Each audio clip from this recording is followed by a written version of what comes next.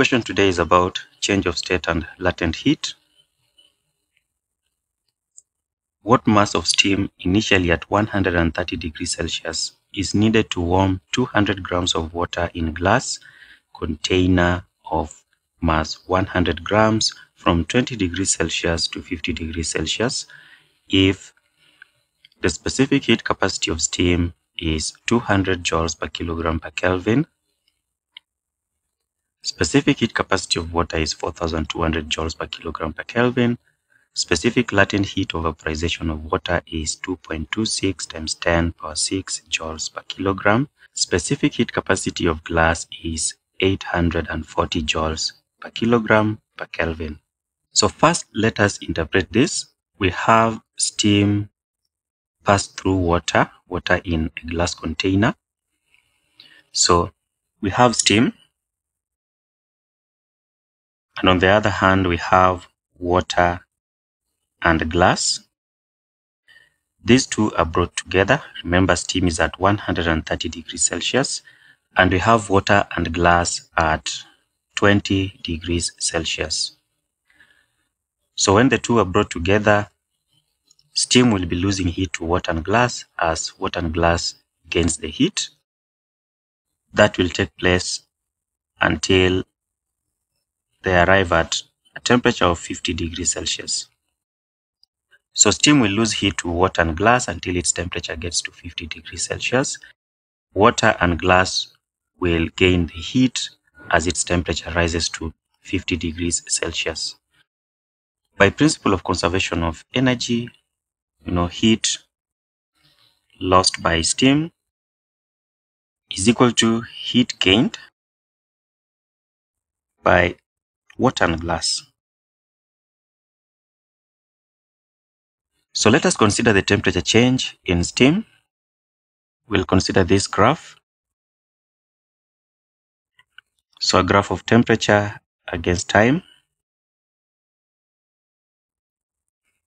Temperature of steam reduces from 130 degrees Celsius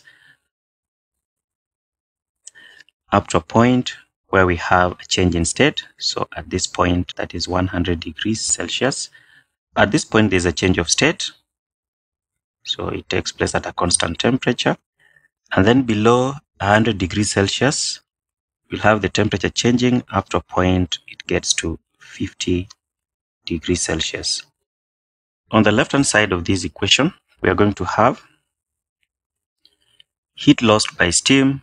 We have in this section the temperature changing from 130 to 100.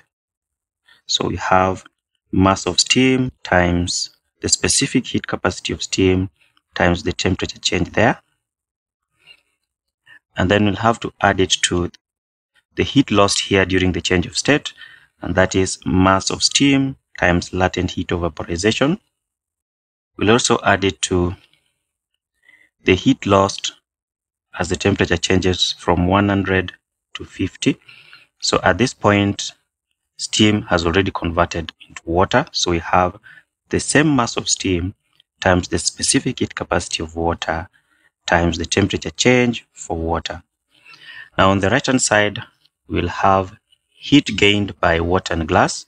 So we'll take the mass of water times specific heat capacity of water times the temperature change of water. We'll also add that to the heat gained by glass, that is mass of glass times specific heat capacity of glass times the temperature change for glass. Now on the left hand side, because we're looking for the mass of steam, I want us to factor out the mass of steam. We'll have mass of steam into specific heat capacity of steam times the temperature change there, plus latent heat of vaporization, plus specific heat capacity of water times the temperature change there. And then on the right hand side, we'll have, so let us do our substitutions. So we have mass of steam into specific heat capacity of steam, we are told is 200. So we have 200 times change in temperature, that is for steam.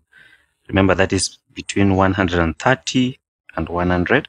So the temperature change there is 30. So 130 minus 100. The next thing we add the latent heat of vaporization, which is 2.26 times 10 power 6. And then for this part, we have specific heat capacity of water, we are told is 4,200. And the temperature change there, remember, we are now at this point, from 100 up to 50, the temperature change is 50. So we multiply by 50. And on the right hand side, we'll have mass of water, which we are told is 200 grams. 200 grams in kilograms is 0.2.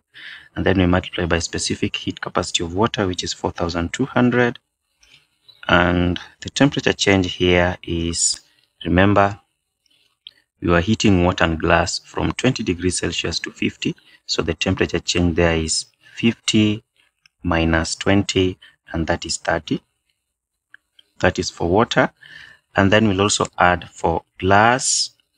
The mass of glass is 100 grams. And 100 grams in kilograms is 0.1 times specific heat capacity of glass. We were given as 840 joules per kilogram per Kelvin. We'll multiply by 840 times the temperature change for glass is the same as that one for water, which is 30.